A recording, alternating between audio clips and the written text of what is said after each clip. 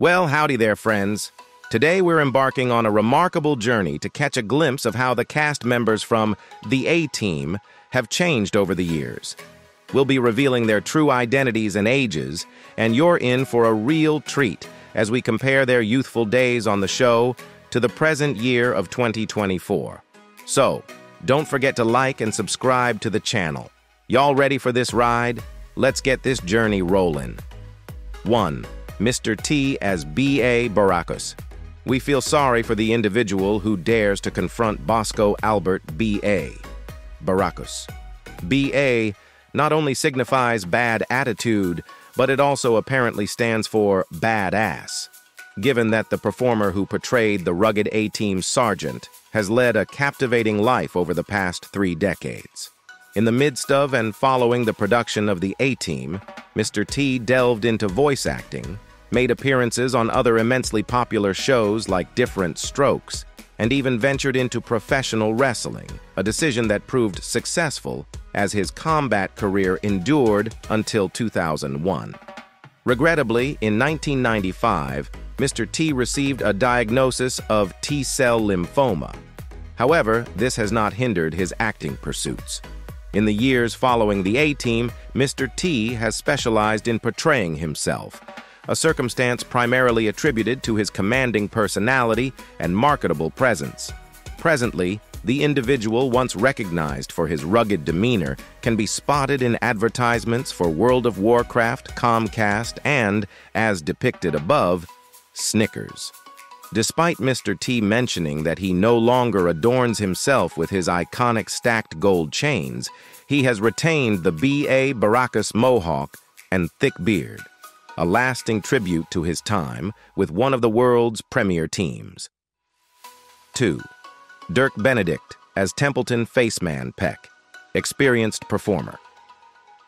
Dirk Benedict assumed the suave, smooth-talking character of Lieutenant Templeton Faceman Peck in 1983. Cherished for his slightly cunning demeanor, finely honed abilities in extricating himself from precarious situations, often without explanation or so much as a blemish on his well-groomed visage, and knack for persuading anyone to grant him what he desires, Benedict's portrayal of Faceman paved the way for additional achievements following the show's termination. In that same year, he opted for the theatrical path, taking on an adaptation of Shakespeare's Hamlet, before returning to the silver screen for projects such as Shadow Force and Alaska. Benedict even marked his directorial and screenwriting debut in 2001 with the dramatic film Cahoots. After navigating through sporadic TV appearances, a foreign cinematic endeavor, 2 literary works, Revelations of a Skydiving Daredevil, and Then We Embarked on a Fishing Expedition, and several television movies, Benedict found himself participating in the 2007 edition of the British reality show Celebrity Big Brother. Over the past decade, Benedict has maintained a relatively low profile, though he did make a brief appearance in the A-Team film in 2010. Unfortunately, Benedict wasn't entirely pleased with the movie, as his role lasted only a few seconds. Naturally, it's likely to assume that the majority of individuals were dissatisfied with the film. 3. Lance Legault as Cole Decker. While Lance Legault achieved notable fame prior to the A-Team, his portrayal of Roderick Decker earned him acclaim from audiences worldwide. Following his tenure as the show's gun-wielding colonel, Legault wasn't ready to retire his stone face and gravelly voice. It's entirely logical, then, that he would make an appearance as yet another colonel in Magnum P.I. Subsequently, Legault featured in diverse television series during the late 80s and 90s, most notably in Dallas, Battlestar Galactica, MacGyver, and Crusade. In his later years, Legault revisited his 60s and 70s origins as he transitioned back to the film industry. He played a role in 1997's Mortal Kombat, Annihilation, and lent his voice to a character in the animated Disney film Home on the Range. Unfortunately, Legault passed away in 2012. However, he posthumously appeared alongside Paul Rudd and Emile Hirsch in the 2013 comedy-drama film Prince Avalanche, a movie dedicated to the actor's memory. 4. Eddie Velez as Frankie Santana. Indeed, special effects maestro Frankie Santana found himself coerced into joining the A-Team. But that didn't dampen actor Eddie Velez's enthusiasm for his role in the series. Quite the contrary, the actor stood out prominently among the other A-Team stars. Thankfully, when NBC pulled the plug on the show, Velez secured several roles that ensured both steady paychecks and a continuous presence in the spotlight. The actor took on the character of Frankie Avila in 12 episodes of True Blue, transitioned to Live Shot in 1995 to embody Ricardo Sandoval, and then immersed himself in the most melodramatic of daytime soap operas, Days of Our Lives. Assuming the role of Paul Mendez, Velez made 20 appearances on the show between 2001 and 2003, a commendable stint. His subsequent guest spots encompassed Pacific Blue, Charmed, and Numb Thurs. Velez also boasts feature film credits in Romero, Traffic, Repo Chick, and Bullet Face. However, the majority of individuals will likely associate the actor with his performance in the uproarious Wayans Brothers film, White Chicks. 5. Marla Heasley as Tawnia Baker. In the latter part of the second season, Alan was substituted by fellow journalist Tawnia Baker, Marla Heasley. Before her time on the A-Team, Heasley participated in the initial 4 episodes of Star Search in the spokesmodel category. Heasley has made cameo appearances on numerous other television programs, such as T.J. Hooker, The Love Boat, Riptide, Mike Hammer, The Highwayman, and numerous others. She portrayed an unnamed Air Force lieutenant in the Galactica 1980 episode titled Spaceball. Heasley was raised in Beverly Hills and attended Beverly Hills Catholic School until the age of 12, at which point her parents relocated the family to Palm Springs. Her father, Jack Heasley, and Uncle Bob Heasley were identical twins and professional ice skaters, known as the Heasley Twins. They skated alongside Sonia Heaney and Dorothy Lewis and performed in their own ice revues. Their film credits include Dr. Seuss's The 5,000 Fingers of Dr. T, 1953, Ice Capades, 1941, Thin Ice, 1937, A Chump at Oxford, 1940, and many more. Eventually, they became successful entertainment managers, overseeing the careers of Audie Murphy, Shelley Winters, and others. Despite being raised in the entertainment industry, Heasley never aspired to pursue acting. Her initial inclination was towards fashion merchandising, but she engaged in modeling while attending Orange Coast College in Costa Mesa. Heasley had a romantic relationship and cohabited with Wayne Newton from 1983 to 1991, with an engagement lasting from 1987 to 1991. In 2001, Heasley married international business entrepreneur Christopher Harriman, following a relationship that began in 1992. 6. George Peppard as John Hannibal Smith. As a prominent member of the A-Team's leading actors, George Peppard portrayed Colonel John Hannibal Smith with an affectionate intensity and a substantial cigar consistently nestled between his teeth. Serving as the chief of the rebellious squad, Hannibal frequently embraced various personas and aliases, occasionally adopting disguises, yet always maintaining his distinctive black leather gloves and smirking grin. Following the conclusion of the A-Team in 1987, Peppard continued his acting career, making appearances in the television movies Man Against the Mob and Man Against the Mob, The Chinatown Murders, as Frank Doki.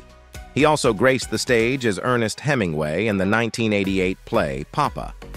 Peppard assumed the role of another colonel, call Harry Martineau, Max Vogel to be precise, in the made-for-television film Night of the Fox in 1990. Similar to his A-Team counterpart, Peppard was a smoker, a habit that led to his diagnosis of lung cancer in 1992. Unfortunately, he succumbed to the illness just 2 years later, at the age of 65, following complications from pneumonia. Shortly before his passing, Peppard completed filming the pilot episode for a potential Matlock spin-off series, titled The P.I. In the 2010 A-Team remake film, Liam Neeson steps into the late actor's shoes to assume the role of Hannibal. we believe Peppard would have endorsed the portrayal. 7. Dwight Schultz as Howling Mad Murdoch. Dwight Schultz soared into widespread recognition in his portrayal as Captain H.M. Howling Mad Murdoch. Since then, he has featured in a couple of television series, most notably Star Trek The Next Generation and Star Trek Voyager as Lieutenant Reginald Reg Barclay.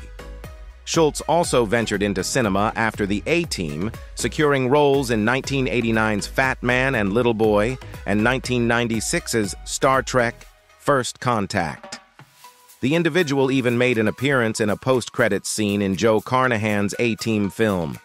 Starting from the late 90s onward, Schultz discovered his niche in voiceover work for both television and video games.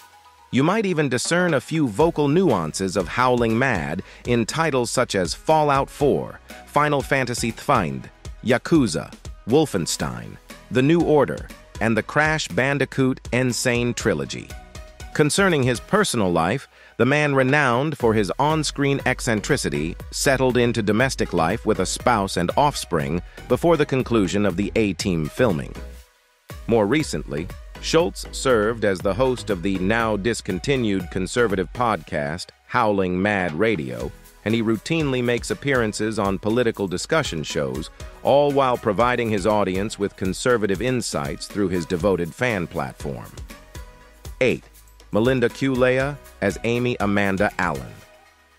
Progressing beyond the primary male characters, Melinda Culea took on the role of Amy Amanda Allen, the journalist-reporter who never allowed anything to rattle her confidence, at least not initially.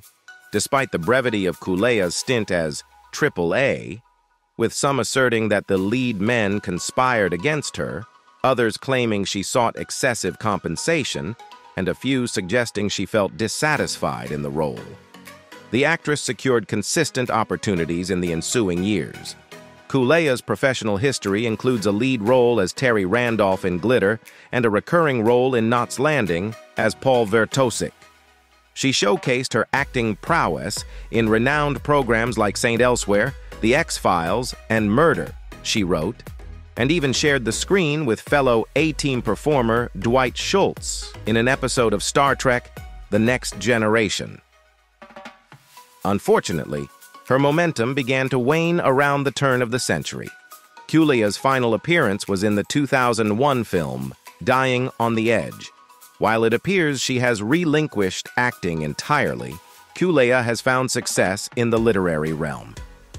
In 2016, she unveiled her inaugural novel, an illustrated mystery titled Wondigo, published by Griffith Moon Publishing. 9. Carl Franklin as Captain Crane. Although fans only had a glimpse of the charismatic Army officer Captain Crane in a few episodes, the actor in the role has been active in the film and television industry for much longer than his 2-year tenure on the A-Team. While maintaining a presence in the public eye with minor roles in shows such as Roseanne, ALF, and Steel Magnolias, Carl Franklin discovered his genuine passion behind the lens. Following the A-Team, Franklin has steered the direction of projects like Devil in a Blue Dress, High Crimes, and Bless Me, Ultima. He has also showcased his writing skills, notably with the 1990 film Last Stand at Lang May. Among his diverse pursuits, Franklin has garnered the most recognition for his directorial work in television, a venture that has seen significant success in recent years. While Franklin has contributed commendable single-episode work to shows like The Pacific, Homeland, and Bloodline, he has found a comfortable home in a streaming series. Interestingly, he directed 4 episodes of Netflix's House of Cards.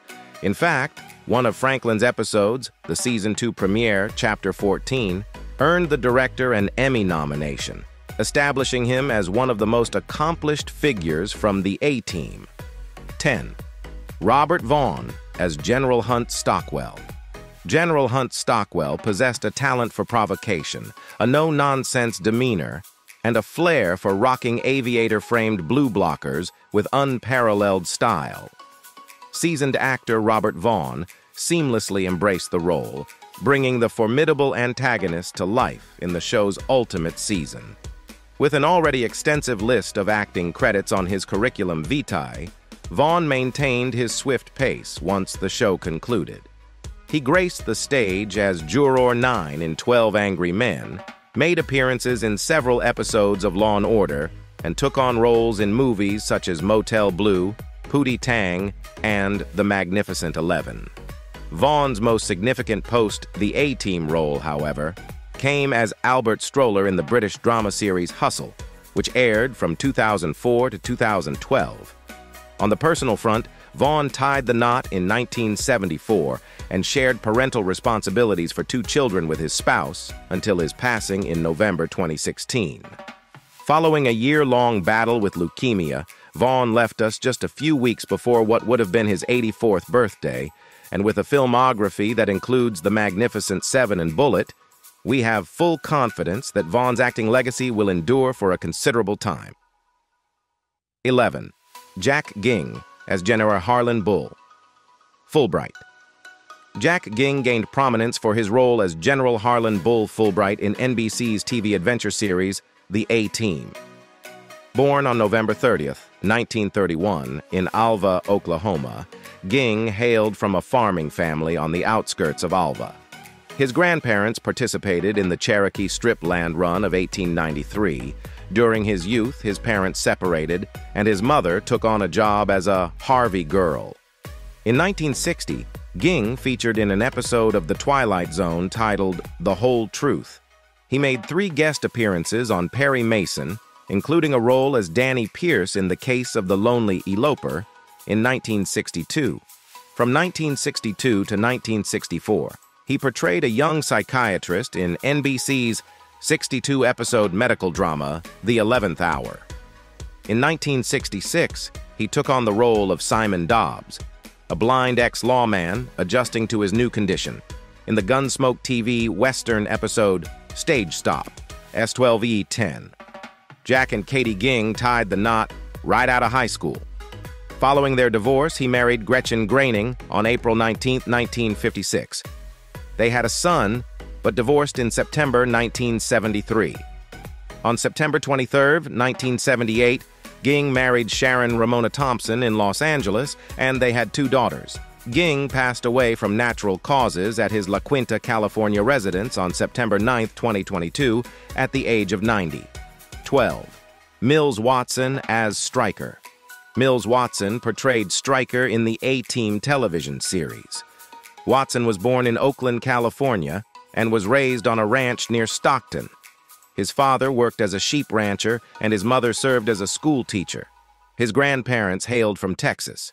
He attended Franklin Elementary School and graduated from Elk Grove High School in 1958. During his childhood, his family did not own a television, and, like many families of that era, they relied on the radio for news and entertainment. Following high school, he attended San Francisco State University for 2 semesters, briefly studying acting under Victor French. Currently, he resides in Marcola, Oregon, where he dwells on a 15-acre farm with his second wife, Sue. When asked in an interview if he misses acting, he responded, "No. I was fortunate to have the opportunity to do as much as I desired. I experienced enough of that. Today, I have a 15-acre farm, cultivating hay. I simply unwind here with Sue." There's no pressure up here in Oregon. It's secure and not stressful at all, which I believe is preserving my well-being. It's clear that the legacy of this iconic series lives on through the continued success and achievements of its remarkable cast. We hope you enjoyed this nostalgic trip down memory lane as much as we did. Don't forget to like, subscribe, and hit that notification bell to stay updated on more captivating content. Until next time, this has been the A-Team 1983 to 1987 Cast Then and Now. Thanks for joining us.